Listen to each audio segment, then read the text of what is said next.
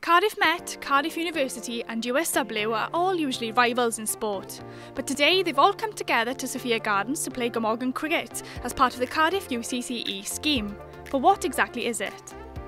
So the MCCU scheme is now called the UCCE scheme. It's a scheme made up of partner institutions of Cardiff Met, Cardiff University and USW, and we work with kind of the best cricketers that come through those setups and form a team out of it.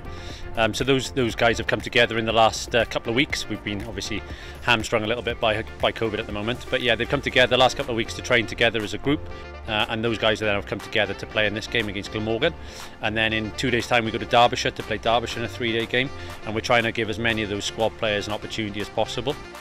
The aim of the UCCE is to give talented young cricketers the chance to receive top-level coaching and playing opportunities whilst furthering their education. I'm studying sports coaching, and it's definitely beneficial. Like you can look at our coach, Michael Claydon, and he's definitely including some of the aspects that we're learning in our course, and it's a good way to put it into context, some of the theory that you're doing. It's a really good experience. The scheme has seen many past players and students gain professional contracts, including Dan Douthwaite, who's playing today for Glamorgan against some of his former teammates, and many of the students will hope to follow in his footsteps.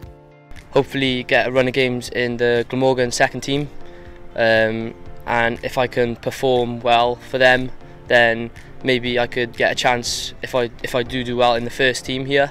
Obviously that's a long way away, but if things go well, hopefully that would be my goal by the end of the season. Because there's quite a few guys that probably are on the verge of kind of making it into that professional game, and it's just about kind of putting that attitude right now and excelling over the next 3 years, putting themselves in the shop window per se, but likewise understanding that it's about rounding as a person.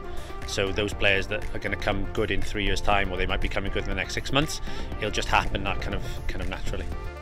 With so many successful players coming from the scheme in the past, could a future star be here today?